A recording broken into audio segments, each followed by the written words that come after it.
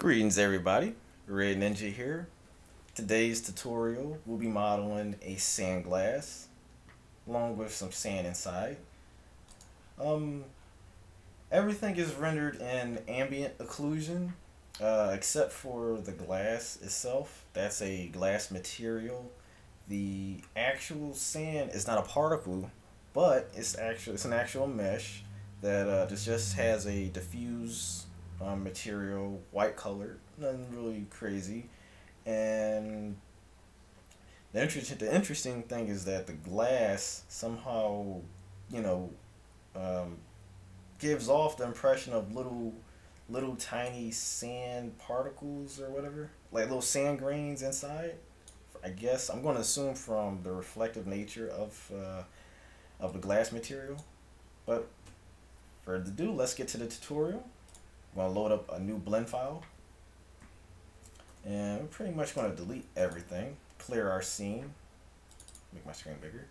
Um, since so that we're not doing this just out of our head and trying to use our imagination and try to think how the object is, we're going to actually bring in a reference image of an hourglass of a sand glass. Ooh, I forgot. Let me do UV image editor, pin it, and now let me just drag that image directly into here. Alright, so now we have our reference to work from. Let me see, what else am I missing? Oh yeah, the screencast keys. I don't know how I forget from time to time. Alright, so let's clean our space up.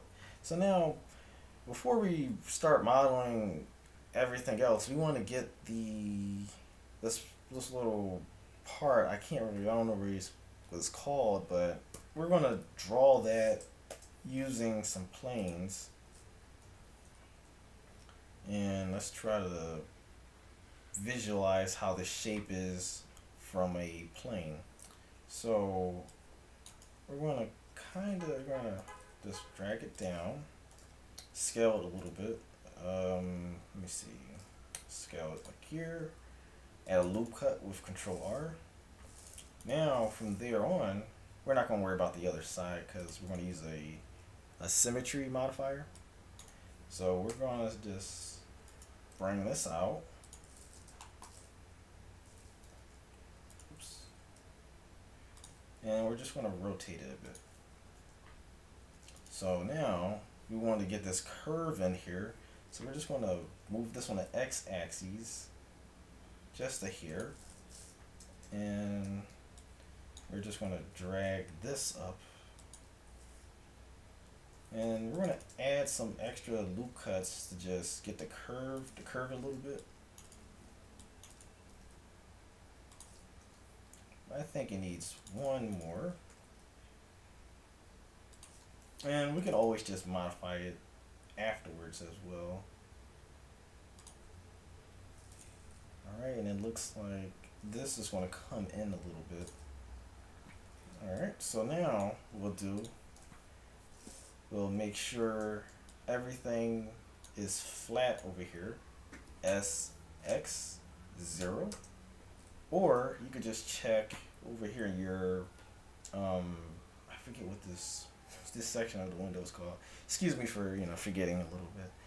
But in your transforms, if your numbers say something different, just hit 0 and everything will be straight on the center part of the grid.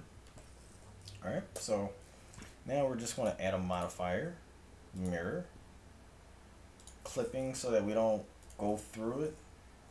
And so now we're just going to make some minor adjustments so that it represents our bottom piece. And we're going to move this up. GG for edge slide. Just edge slide it a bit more. There we go.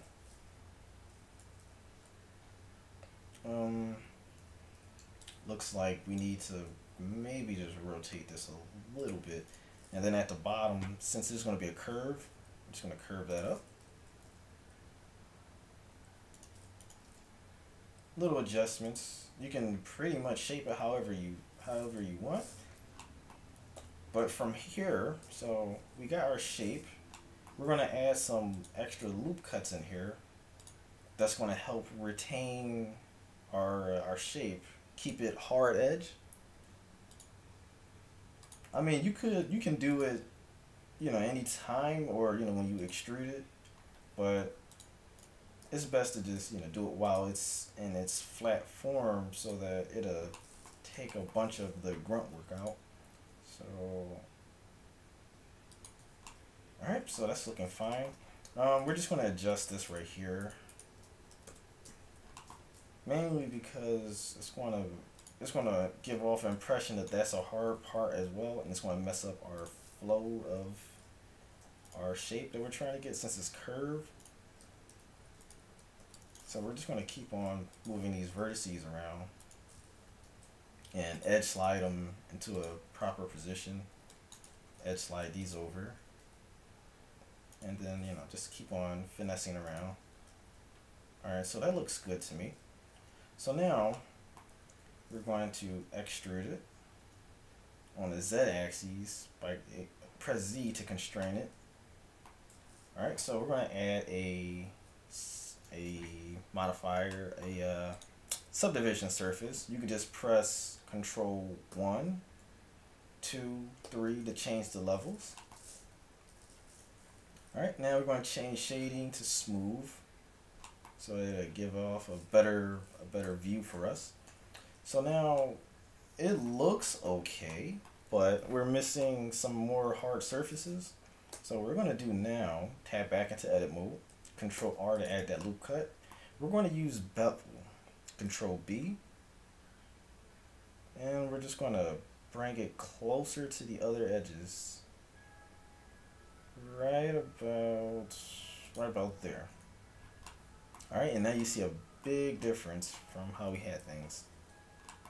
So the last thing that we would want to do is just finalize the shapes. Click this so you can click through.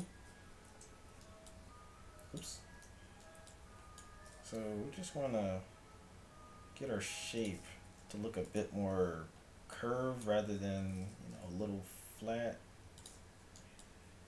I mean, we don't want to, our modifier, our subdivision surface modifier is only going to do but so much. It can only do but so much.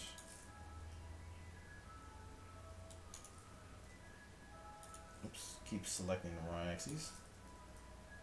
Alright, that looks better. Something is a little off.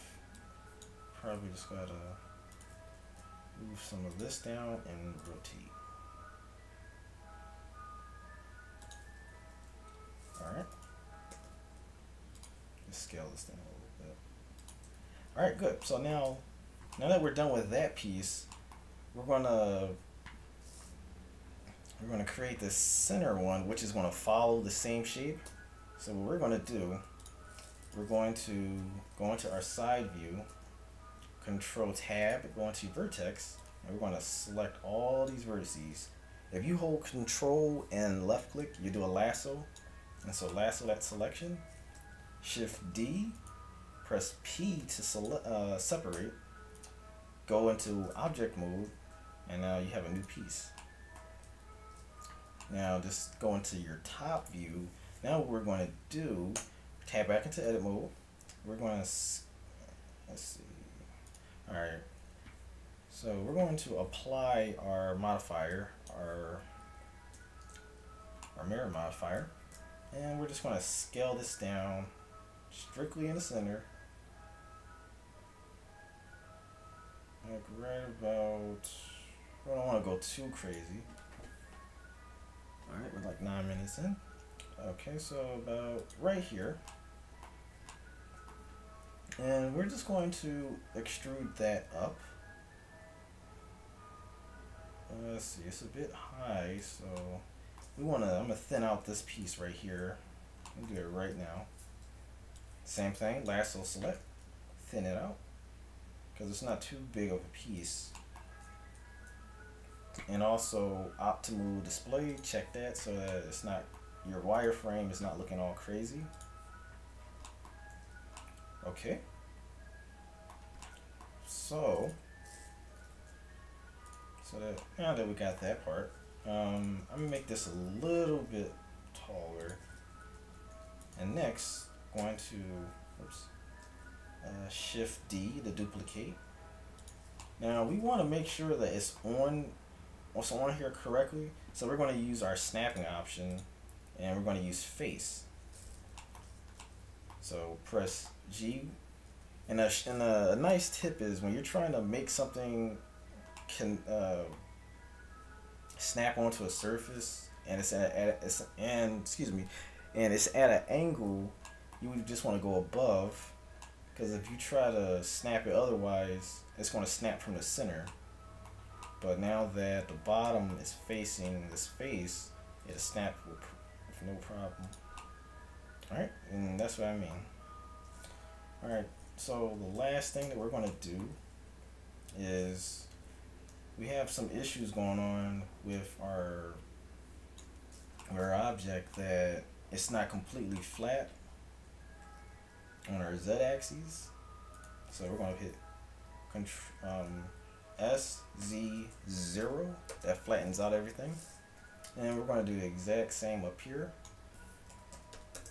because mind you, we're going to be using this same piece for the top portion as well, and we wouldn't want to have to later on go on and adjust that, so we just do it right about now. Select those last vertices, lasso one last time, and flatten.